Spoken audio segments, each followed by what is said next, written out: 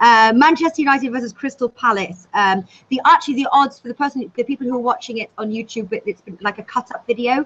The odds have actually quite changed since the graphic. Manchester United are now priced 2.35, Crystal Palace 2.9, draw 3.4. It's very interesting. A lot of the money is going on Crystal Palace there, not Manchester United at home. I'm not touching the outrights.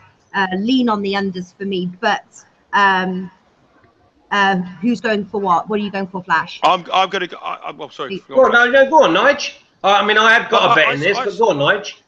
I saw Man United at 2.55, and I had to look again. I had to have another double look. I know they've got reserve players out. I know they're playing in the Europa League last week, but they played Bournemouth at home on the final day of the season last season when they were 3 days before the FA Cup final, and they're 1.55 to win that game. They're 2.55 to beat Crystal Palace. Wayne Rooney will still play. Martial will still play. Romero is probably the best reserve backup goalkeeper in the Premier League. Phil Jones will play.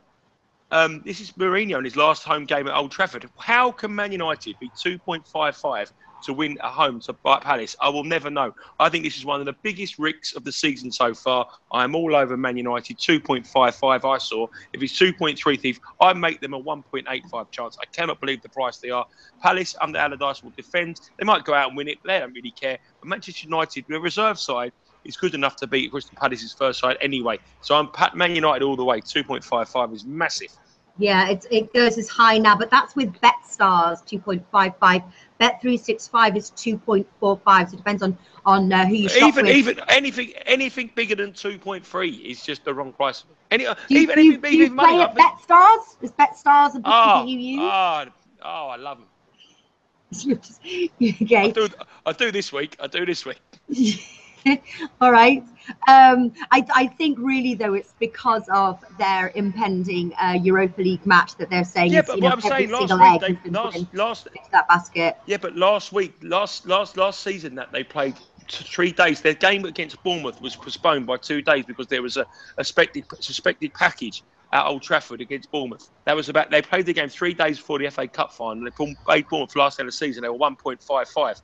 Bournemouth last season and Crystal Palace this season, and Man United are arguably a better team than last season and a bigger squad. I think it's just gone a bit mad, this price. I was drew against Saints though, didn't they? Like 0-0. You can play Manchester United draw no bet. But like 1.8. Just saying But they had an 23 match unbeaten run before they got beat by Tottenham. I mean, that was incredible. You know, I think we've got a bit mad on the price. That's my personal opinion. So you're going for the value rather than the safe bet. Okay. So Flash, what are you going for? This is another one of my naps, and this is Man United. Under 2.5 goals at 1.9. Yeah.